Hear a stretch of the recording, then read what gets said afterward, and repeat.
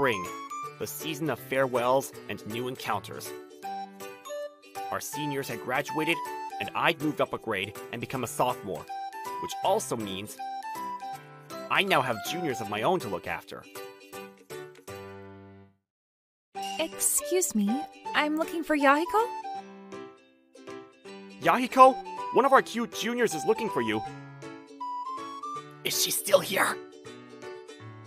Yeah, Can you tell me when she's gone? no can do. Why not? Oh, found you. What are you doing over there? Ah! Noriko! Ah? Why the ah? Oh no, I mean, sorry! So, Yahiko, What is it? someone told me your house is around S Avenue, but where is it again exactly? And what are you planning to do with that information?